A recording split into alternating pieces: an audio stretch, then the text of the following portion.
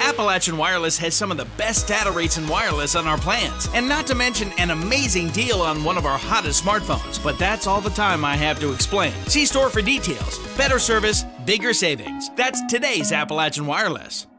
Solar panels are being installed at a museum in Harlan County, a coal mining museum. Bluegrass Solar in Whitesburg is installing the first set of solar panels at the Kentucky Coal Museum in Benham. The project could save the museum, which is housed in the old International Harvester Company store building and owned by Southeast Kentucky Community and Technical College, up to $10,000 per year on its power bill. They don't hold any power. They transfer it back here to this wall to the inverters, and they convert DC to AC and vice versa, and then it just gets dispersed back into the power grid and compensates for whatever this building uses. It's not literally off the grid, it's more compensating for what it uses and kind of equaling it out. It's feeding back into the grid what it uses, but it is still grid tied.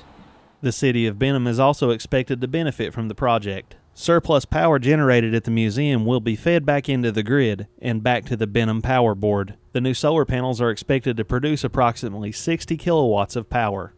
We're very happy to be doing this. We're happy to be able to hopefully provide some power to the city of Benham that what we're not using here to help with the museum. So it's a great project. It's a great effort. And the irony of the project is not lost on those involved. And I know the irony is pretty prevalent, but you know, all the same, it is making a big difference. I think for not only the museum, which will probably eliminate a lot of their overhead, but the city in general.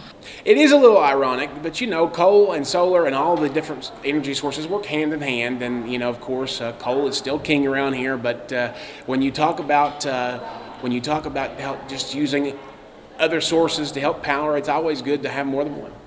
A second set of solar panels is expected to be installed soon.